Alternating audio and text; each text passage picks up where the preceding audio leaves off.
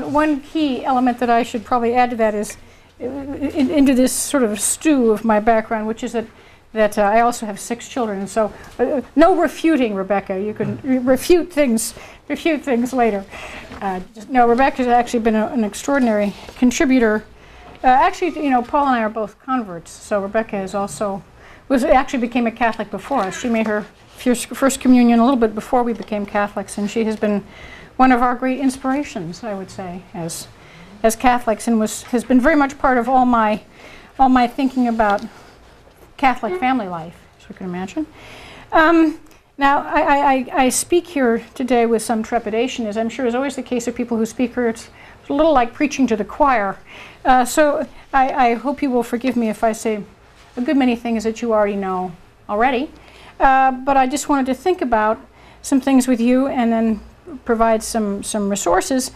I want to talk just a little, let me just kind of tell you what, I have sort of an abundance of material and also some material that ended up falling through the cracks because I was going to show you some things that are available online, but it turned out we can't get online today, and the things that I had archived I couldn't draw up out of my archives today. You know how, as I say to my students, whenever you're working with electronic things, always bring your books, because you can't be sure it'll work.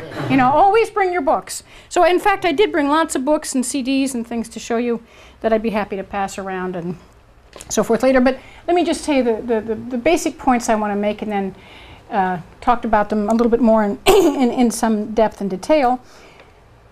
I want to emphasize I mean, we all know about the liturgical year, but I want to emphasize how incredibly, aside from beautiful, how incredibly useful the liturgical year is to us as parents and teachers and also individual Catholics. But the liturgical year is stupendously, I hate to use the word, so pragmatic a word, but so useful because we can hang all of the Christian tradition on the liturgical year and make it work for people of every age and level of understanding. So it can work for very tiny children, and it can work for people who are very elderly and who've really lost their marbles. It can work for everybody. It works for men, it works for women. You can pitch it at every level, and that's one of the things that make it so extraordinarily rich. So I'll come back to this in more detail. And then I want to talk a little bit about, I mean, some of these things obviously you know already, but you may not know the kinds of things that are now available online and on CD-ROMs and CDs for Catholics. It is really extraordinarily exciting. I mean, for those of you who live near here, you have this beautiful library upstairs that I salivate over every time I come to Ivy Hall, and it's really stupendous, but most of us don't have access to so beautiful and complete and elegant a library as there is here. So it's nice to know, and of course you can't buy everything, even at the nicest Catholic bookstore. You can't buy everything, although sometimes I've tried, but you can't buy everything. So it's nice to know that there are all kinds of things that you can see and find and send your children to online, because you know, if you're dealing with young people, this is a generation that does things online. So it's very nice to be able to, not that you want to send them, how should we say, unaccompanied necessarily online, depending on the age of the child and the level of sophistication, but because there's all kinds of garbage out there, but there's all kinds of great stuff.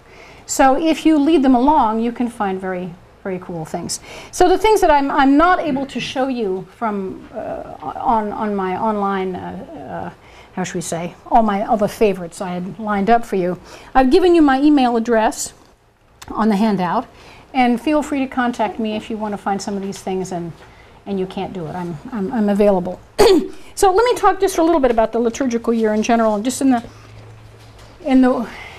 with regard to a few aspects. Obviously, as you all know, the liturgical year starts at Advent, extending through the Christmas season, and for diehards like me, that is old medievalists, it really goes to the Feast of the Purification in early February. It was really originally a very long season, and a very rich and variegated season.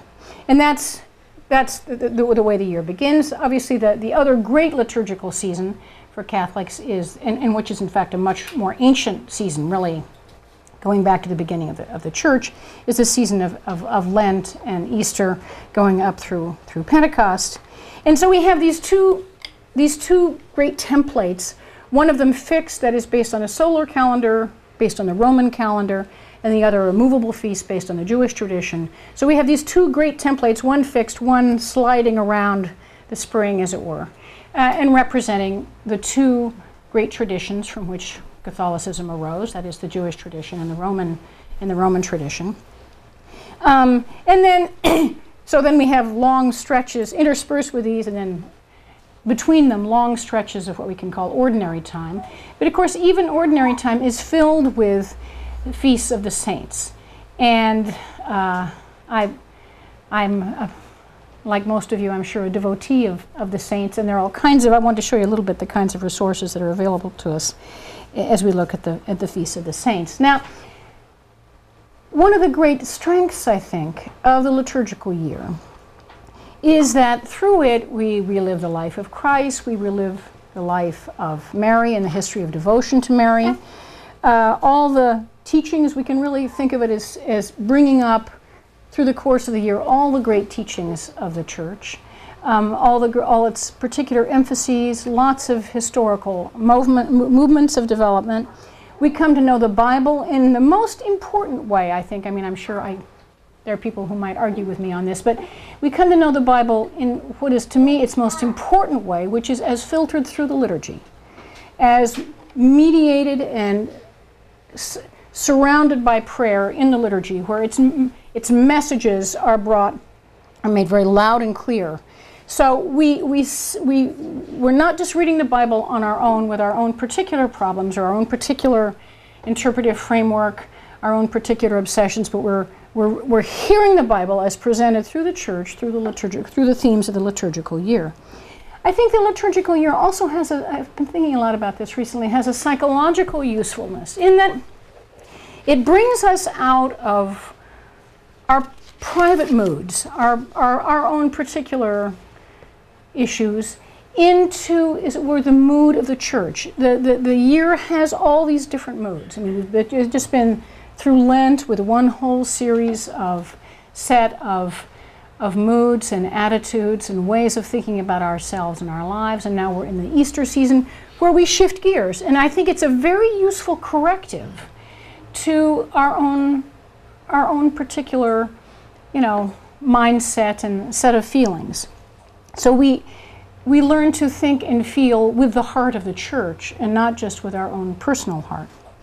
So these are just two or three thoughts on the power and usefulness of the liturgical year. So but now the question is for us as Catholics and as Catholic parents in many cases, and as, in my case now, increasingly Catholic grandparents and friends of Catholic children, how can we make use of this? How can we draw on the richness of all this?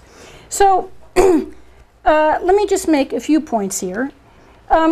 It is particularly, instead of dividing this up, let's say, by age group, I think the way to think about it is that for every moment of the year and every kind of theme, it can be pitched to every age. So you just need to be thinking about the kinds of capacities of the people you're dealing with. To some degree, all the things that I'm suggesting are things that we can do privately, but there are also things that we can talk about with our families, that we can encourage our children to think about or our grandchildren to think about.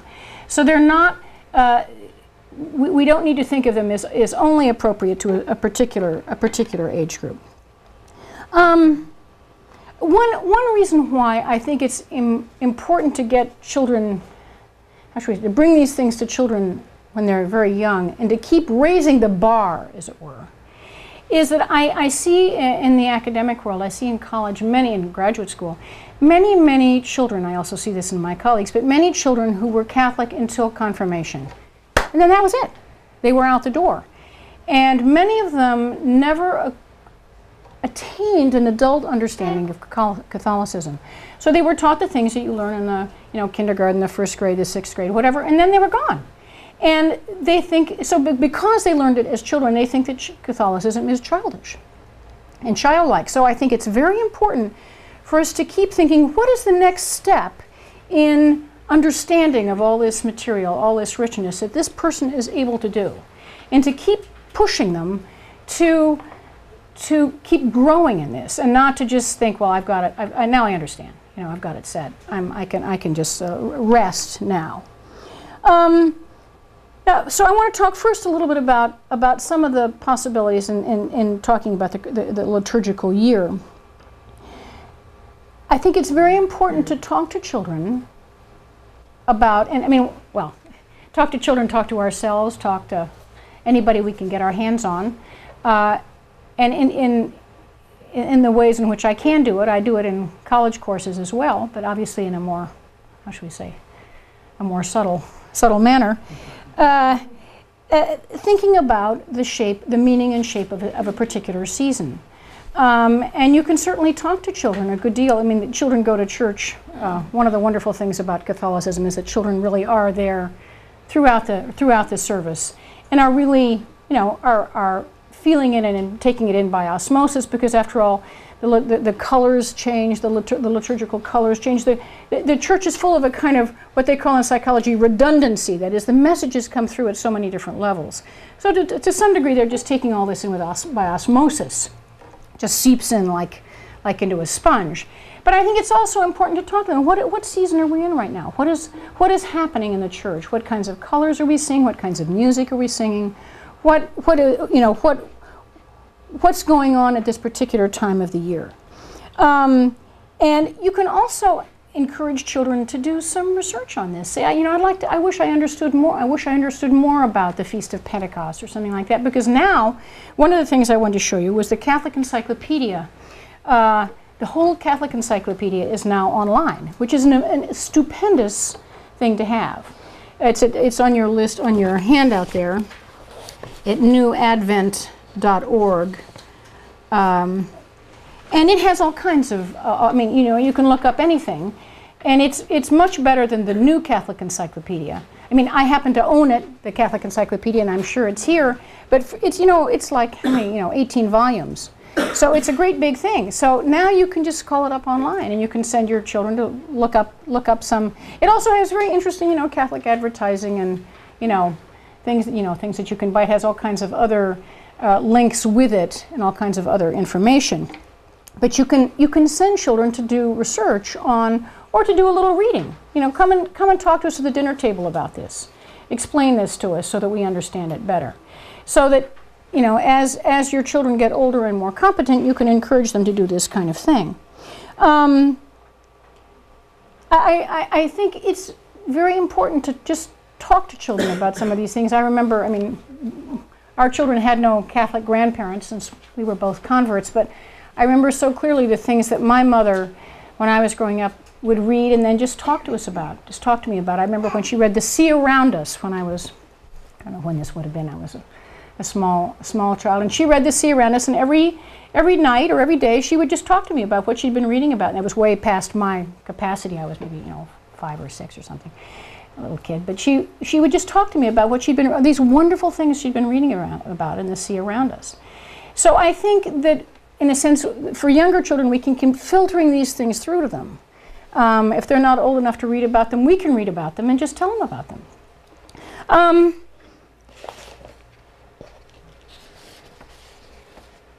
Now, one tremendous advantage to the Catholic year, to the liturgical year, is that it's never boring because of the constant changing. So not only every season, but every day has a new theme. And that's one of as I say, one of its great richnesses, that it never, I mean, there are children who can get bored, think they're bored with going to Mass. But the more you can make them understand how it changes all the time, that it's like a kaleidoscope, there, you know, one of those chandeliers that has mirrors, it's constantly shifting. So that if they follow these shifts, they will be drawn in to the shifts in message and emphasis from week to week or day to day. Now,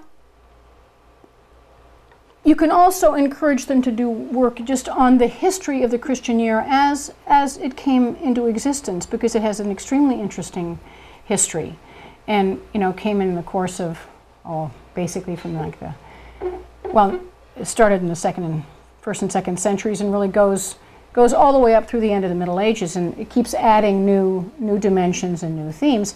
And this is the kind of thing on which you can send them to the Catholic Encyclopedia, or other kinds of reading. Or I can, if you email me, I can give you some other thoughts of places to go or places to send children or send yourselves. Now on the saints, there are all kinds of resources. Every family should have, you know. That was nice. Keep going. That's great. Every family should own, you know, a couple of dictionaries of the saints. Of course, now you can. I mean, I will show you in just a second. You can get it on a CD-ROM. And there are all kinds of calendars and so forth that you can get online. But there are I brought for you, for anybody who wants to see it. I don't know where it went now. Oh, here it is. There's an Oxford Dictionary of the Saints. There's a Penguin Dictionary of the Saints. There's also the Great Butler's Lives of the Saints in 4 volumes, which is really the thing to own if you get really interested in the saints. Oops, I think I lost, oh, that's my watch. Okay, that's not my. But everybody needs to have a dictionary of the saints and a good calendar of the saints. And because they are so, you know, there are so many of them and you have so much variety. I mean, you could spend a whole year just kind of thinking about, you know, each year pick a different nationality. You could spend a year on, you know, Eastern European saints, you know, English and Welsh and Irish saints. I mean, there's just, you have so many different themes. You can, they are truly inexhaustible as a topic. Now, I wanted to show you just a little bit this CD. Is it screens? Oh, goody. Okay, okay. So this is a CD-ROM. As I say, I can't get online, but I bought this very inexpensive CD-ROM, which I can show you for like $30, you know, of Butler's Lives of the Saints. And it's actually very neat. Let me just show you. If I can, where's my thing here? Okay, wait a minute. Let's go to the home page.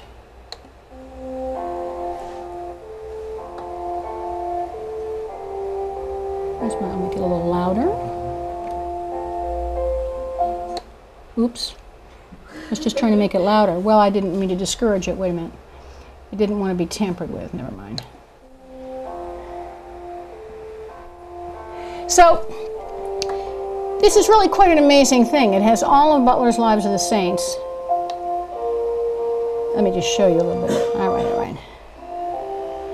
Has all the patron saints, has novenas to the saints. I mean, it's really quite a thing.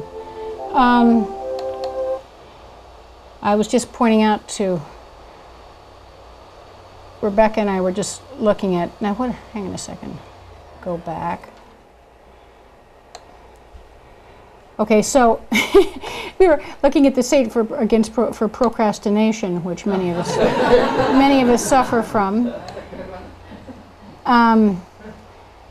But this, I mean, here's this great list, and it's a wonderful thing to send your children to, you know, or your grandchildren to. It's really, and I can tell you where to. I think I put on the thing where to buy it, but it's really quite neat, you know. So horses. Martin of Tours. Well, he was riding a horse, you know, when the beggar approached him. Some of these. The saint for procrastination, I didn't give you the punchline, is Expeditus, which I think is was very funny. I also like Adam for horticulturalist, don't you? That's the original horticulturist. I mean, there's quite a sense of humor in some of these things, I have to say. But I mean, for example, getting children involved in patron saints is really great. I mean, their own patron saint, the patron saint of activities that they're involved in, and you can also, if something very important happens in a child or some member of your family's life, you can also say, well, now whose feast is this today? You know, this is another way of anchoring your children and yourselves in the life of the church. In my own case, I remember several years ago I was involved in an ugly argument at the university, and it was quite unpleasant, and it got resolved one day, and I said, I want to know whose feast this is. So it was resolved on the feast of St. Scholastica. And every time her year rolls around, it was just by chance, you know, every time every time her year rolls around, I think, yes, thank you, St. Scholastica. It was very, but these are all the ways in which, in a sense, we tie our children and ourselves to the church and to the love of God. I mean, obviously the church year wouldn't matter if it weren't that what it's really about is the love of God. But it's tying them to the family, tying them to the faith, tying them by these really very powerful bonds to their faith. And it's important that these things are not just intellectual, because we can all see how easy it is. I certainly see all the time, and I know Paul does, and I'm sure Rebecca has, how often, students come to college, they had a kind of intellectual faith, and they come and they're out the door, because they think, now I'm a grown-up, I'm thinking for myself, I don't need these things.